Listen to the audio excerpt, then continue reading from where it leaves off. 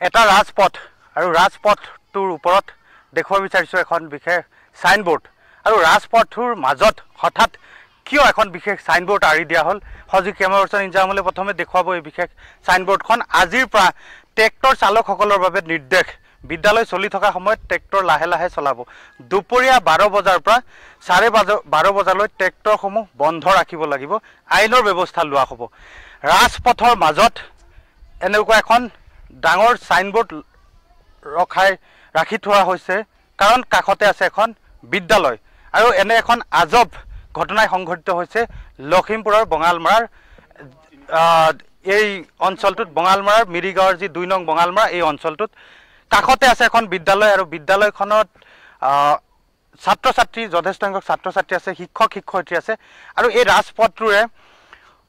দৈনিক শ ট্ৰেক্টৰ মাল ভৰ্তি ট্ৰেক্টৰ অহা যোৱা কৰে আৰু ট্ৰেক্টৰসমূহে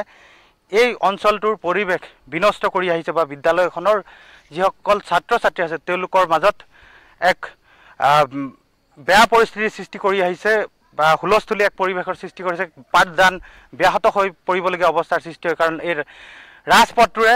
ট্ৰেক্টৰসমূহ যিসমূহ মাল ভৰ্তি ট্ৰেক্টৰ থাকে ট্ৰেক্টৰসমূহ বিভিন্ন সময়ত দ্ৰুতগতিত চলাচল কৰে আৰু সেই দ্ৰুতগতিত চলাচল কৰা ট্ৰেক্টৰসমূহৰ বিৰুদ্ধে এবাৰ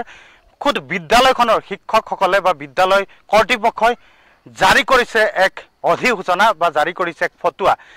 পুনৰ দেখুৱাইছোঁ এখন ৰাজপথৰ মাজত এখন সাইনবোৰ্ড ৰাখি থোৱা হৈছে দেখিলে বিশ্বাস নহ'ব আপোনাৰো ৰাজপথৰ মাজত এনেকে সাইনবোৰ্ড ৰাখি এই আইনৰ ব্যৱস্থা লোৱাৰ কাৰণে ট্ৰেক্টৰ যিসকল চালক আছে তেওঁলোকক এনেধৰণে এক নিৰ্দেশ জাৰি কৰা হৈছে আচলতে কেনে পৰিস্থিতিত এই ৰাজপথৰ মাজত এনে সাইনবোৰ্ডখন ৰাখিবলগীয়া হ'ল মই কথা পাতিবৰ কাৰণে চেষ্টা কৰিম বিদ্যালয়খনৰ প্ৰধান শিক্ষক আছে হঠাৎ দেখিলোঁ এনেকুৱা আপোনালোকে কেতিয়াৰ পৰাই সাইনবোৰ্ডখন এনেকৈ ৰাখিছে আজি বহুত দিনৰ পৰাই আমি সাইনবোৰ্ড দিয়া নাছিলোঁ কিন্তু ট্ৰেক্টৰ চালকসকলে ইমান স্পীডত লুট কৰি লৈ যায় আৰু খালী গাড়ী আহোঁতেও বহুত স্পীডত আহে বিদ্যালয় যেতিয়া নেকি ক্লাছ চলি থকা হয় পাঠদান দি থকা হয় সেই সময়ত গাড়ীৰ শব্দত আমি ক্লাছ তেওঁলোকক ছাত্ৰ ছাত্ৰীক নুবুজোৱাকৈ আৰু তেওঁলোকক লিখিবলৈ নিদিয়াকৈ আমি স্তব্ধ ৰাখিবলগীয়া হয় কাৰণ বেছি কোহালৰ সৃষ্টি হৈ যায় ট্ৰেক্টৰ তেওঁলোকে যেনেকৈ ট্ৰেক্টৰ চলাব লাগে তাতকৈ অধিক পৰিমাণত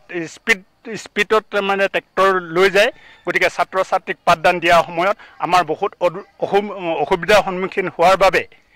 এই ব্যৱস্থাটো অকল ট্ৰেক্টৰ চালকসকলৰ বাবেহে আমি নিৰ্দেশনা কৰিছোঁ যদি তেখেতসকলে এইটো কেতিয়াৰ পৰা কৰিছে এইটো এদিনমানৰ আগতে দিছিলোঁ কিন্তু তেখেতসকলে আকৌ মনা নাই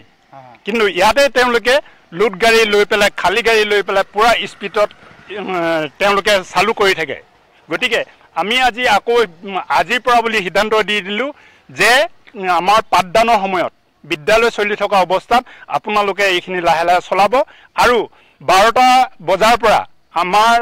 মধ্যাহ্ন ভোজন দিয়া হয় তেওঁলোকে স্পীডত গাড়ীখন চলাই থাকোঁতে ট্ৰেক্টৰখন চলাই থাকোঁতে ধূলি বালি আদি ছাত্ৰ ছাত্ৰীৰ খাদ্যত বতাহত উৰি পৰি যায়গৈ সেইকাৰণে তেওঁলোকক 12 বজাৰ পৰা 4:30 বজালৈ ট্ৰেক্টৰসমূহ বন্ধ ৰাখিবৰ বাবে এই সাইনবোৰ্ডখন দিয়া হৈছে আপোনালোকে প্ৰশাসনৰ লগত যোগাযোগ কৰা নাই নেকি যে ট্ৰেক্টৰে এনেকুৱা সন্ত্ৰাসৰ সৃষ্টি কৰি আহিছে নাই তেখেতসকলৰ লগত এতিয়ালৈকে আমি বিশেষ সিদ্ধান্ত লোৱা নাই কাৰণ আমি ভাবিছোঁ যে এইটো যদি তেওঁলোকে নামানে তেতিয়াহ'লে আমি ব্যৱস্থা ল'ম বুলি তলত দিয়া হৈছে যে আইনৰ ব্যৱস্থা লোৱা হ'ব নাই আপোনালোকে এনেকৈ এখন ৰাজপথৰ মাজততো আপোনালোকে ৰাজপথ বন্ধ কৰিতো সাইনবোৰ্ড এখন আঁৰি দিব নোৱাৰে কাৰণ ৰাজপথৰতো গাড়ী হওক মটৰ হওক সকলোৱে টেক্স দিয়ে ৰাজপথেৰে চলাচল কৰে গতিকে আপোনালোকে এই আইন বিৰোধী কাম কৰা নাইনে আইন বিৰোধী হৈছে তেওঁলোকৰ কাৰণে আমাৰ গাড়ী মটৰ অহা যোৱা কৰিবৰ কাৰণে ছাইডত অকণমান দিয়া হৈছে এই তেখেতসকলক আমি মানা কৰা নাই কিন্তু ট্ৰেক্টৰৱালাবিলাককে কৈছোঁ তেখেতসকলে যাতে আমাক অবজেকশ্যন নকৰে সেইটো কাৰণে মই ট্ৰেক্টৰ চালক বুলি লিখি দিছোঁ আপোনালোকে বিদ্যালয়ৰ ফালৰ পৰা বিদ্যালয়ৰ ফালৰ পৰা এইটো অকল আপোনাৰ সিদ্ধান্ত মোৰে নহয় আমাৰ কমিটি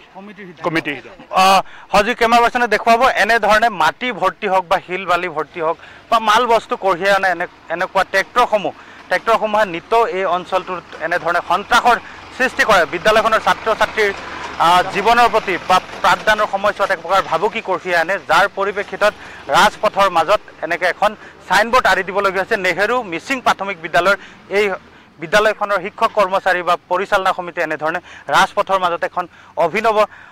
প্ৰক্ৰিয়াৰে সাইনবোৰ্ড আঁৰি দি ট্ৰেক্টৰ চালকসকলক এক নিৰ্দেশ জাৰি কৰিছে